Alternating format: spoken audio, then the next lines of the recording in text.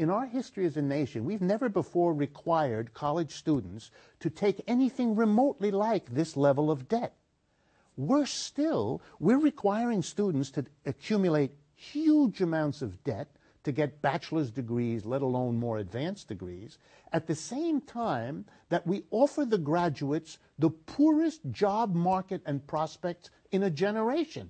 That's a 1-2 punch. You have to borrow more than you can afford to face a job which will not allow you to ever pay it off. Hence this person's very intelligent question. How is this going to work? We've solved a problem in our society, how to educate the next generation.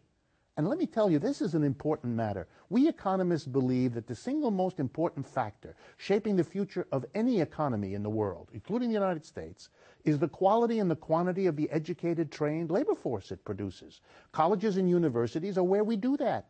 If we're crippling an entire generation with debts they cannot support and jobs that will not encourage them to continue in their studies, we are, as a nation, shooting ourselves in the foot going forward. It's a demonstration of the dysfunctionality of our system. And then the question comes, could we forgive the students' debts? Well, it's an interesting idea, but how then do you go to the people who can't afford their credit card debts or their home debts or their mortgage debts? They're all hurting, and the students have a special claim. I give them that, and we need those students. I understand it.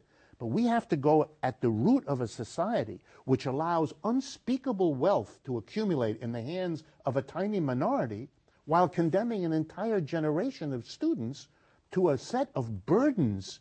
We don't want them to have those burdens. We need what they can produce for us as a society.